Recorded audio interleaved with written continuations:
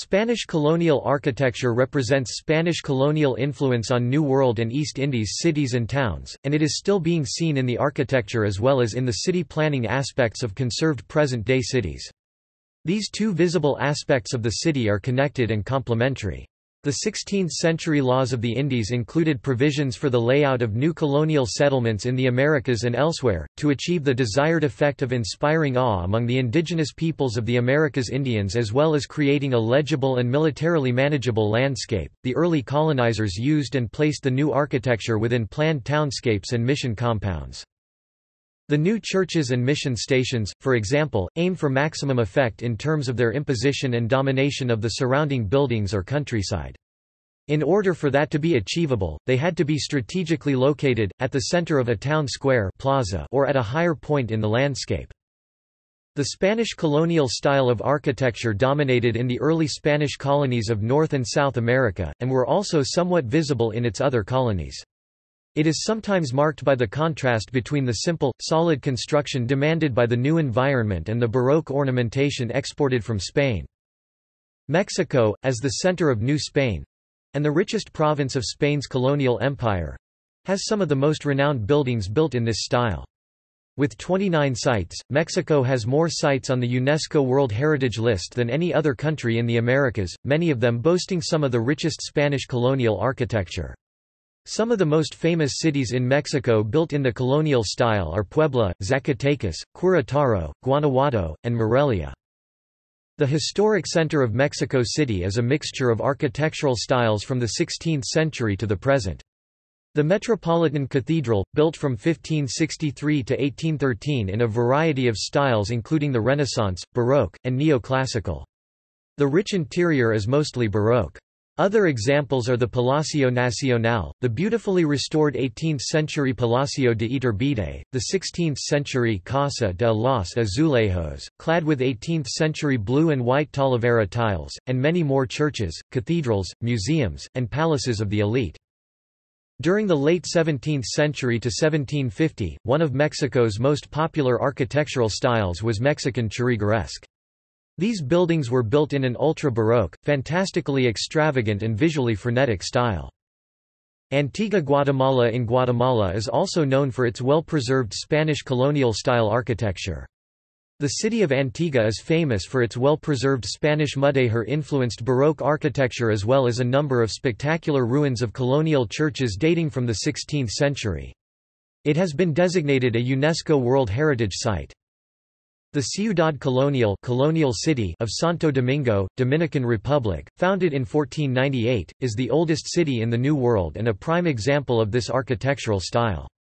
The port of Cartagena, Colombia, founded in 1533 and Santa Ana de Coro, Venezuela, founded in 1527, are two more UNESCO World Heritage Sites preserving some of the best Spanish colonial architecture in the Caribbean. San Juan was founded by the Spaniards in 1521, where Spanish colonial architecture can be found like the historic Hotel El Convento. Also, Old San Juan with its walled city and buildings ranging from 1521 to the early 20th century are very good examples, and in excellent condition. According to UNESCO, Quito, Ecuador has the largest, best preserved, and least altered historic center 320 hectares in Latin America, despite several earthquakes. It was the first city that was inscribed onto the UNESCO World Heritage List, along with Kraków, Poland in 1978. The historic district of this city is the sole largest and best preserved area of Spanish colonial architecture in the world. History of the city grid in the New World.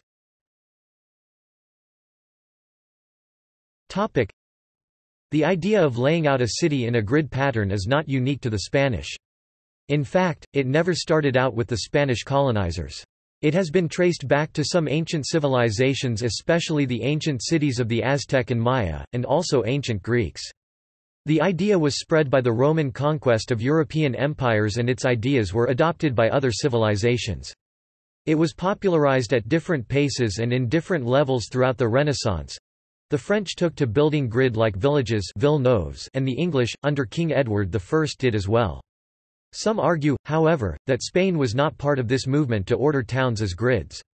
Despite its clear military advantage, and despite the knowledge of city planning, the New World settlements of the Spanish actually grew amorphously for some 3 to 4 decades before they turned to grids and city plans as ways of organizing space.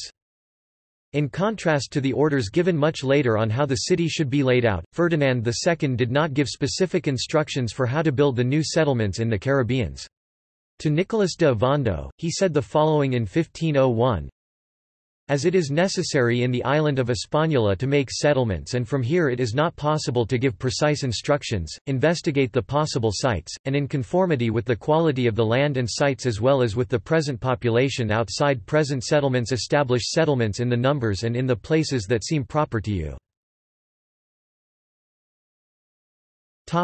City planning, a royal ordinance.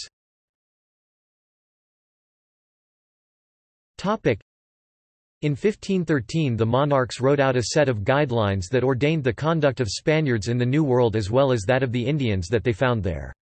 With regards to city planning, these ordinances had details on the preferred location of a new town and its location relative to the sea, mountains and rivers.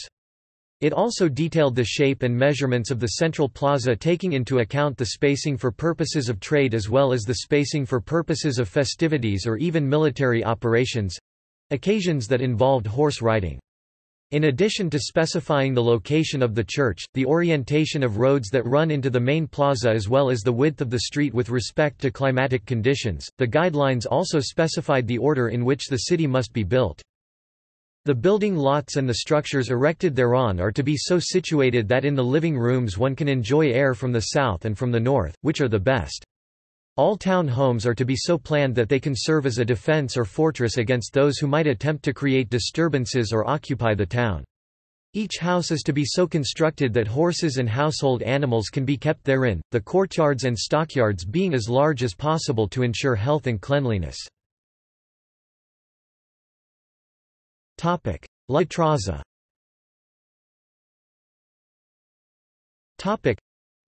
The traza or layout was the pattern on which Spanish-American cities were built beginning in the colonial era.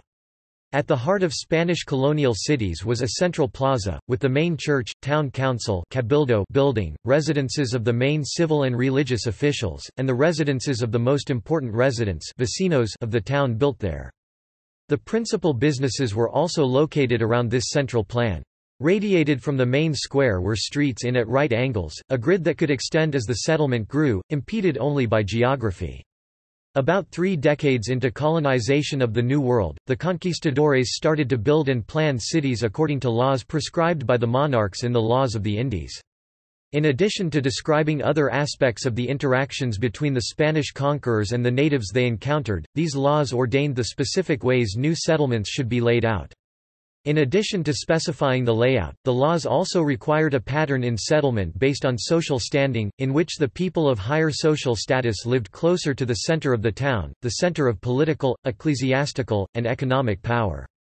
The 1790 census for Mexico City indicates that in the Traza that there was indeed a higher concentration of Spaniards españoles, but that there was no absolute racial or class segregation in the city, particularly since elite households usually had non-white servants. The grid was not limited to Spanish settlements, however.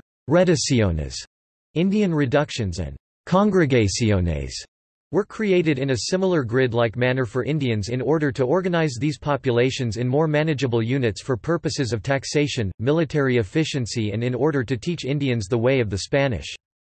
Modern cities in Latin America have grown, and consequently erased or jumbled the previous standard spatial and social organization of the cityscape.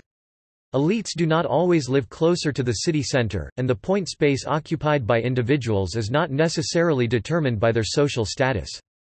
The central plaza, the wide streets and a grid pattern are still common elements in Mexico City and Puebla de Los Angeles. It is not uncommon in modern founded towns, especially those in remote areas of Latin America, to have retained the checkerboard layout, even to present day. Mexico City is a good example of how these ordinances were followed in laying out a city. Previously the capital of the Aztec Empire, Tenochtitlan was captured and placed under Spanish rule in 1521. After news of the conquest, the king sent instructions very similar to the aforementioned ordinance of 1513. In some parts the instructions are almost verbatim to his previous ones. The instructions were meant to direct the conqueror, Hernán Cortés, on how to lay out the city and how to allocate land to the Spaniards. It is pointed out, however, that though the king might have sent many such orders and instructions to other conquistadores, Cortés was perhaps the first one to implement them. He insisted on carrying out the building of a new city where the Indian Empire had stood, and he incorporated features of the old plaza into the new grid.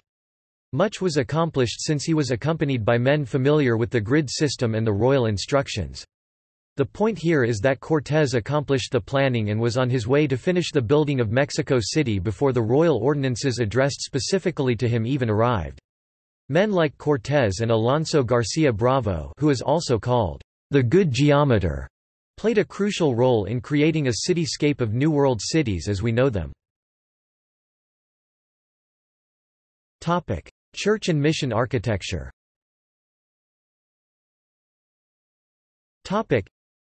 In places of dense indigenous settlement, such as in central Mexico, the mendicant orders Franciscans, Dominicans, and Augustinians built churches on the sites of pre-Hispanic temples.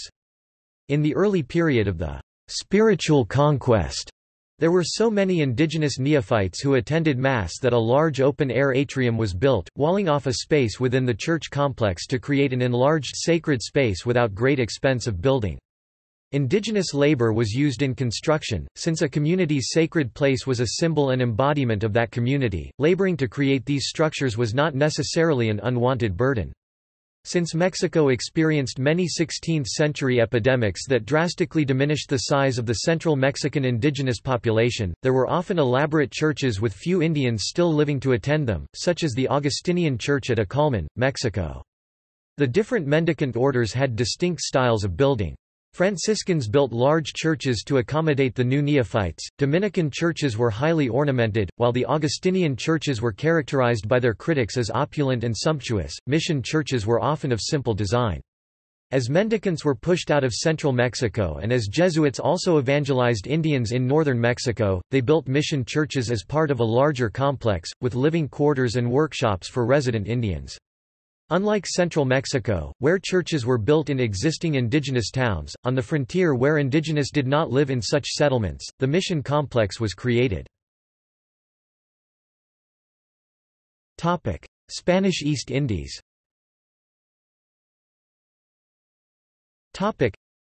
The arrival of the Spaniards in 1571 brought in European colonial architecture to the Philippines. Specifically suited for the hot tropics of the new Far East Territory, European architecture was transposed via Acapulco, Mexico into a uniquely Filipino style. The nipa hut or bahay kubo of the indigenous Filipinos gave way to the bahay na bato stone house and other Filipino houses collectively called bahay Filipino Filipino houses and became the typical houses of Filipinos in the past. The Bahay Filipino houses, followed the nipa huts arrangements such as open ventilation and elevated apartments. The most obvious difference between Filipino houses would be the materials that was used to build them.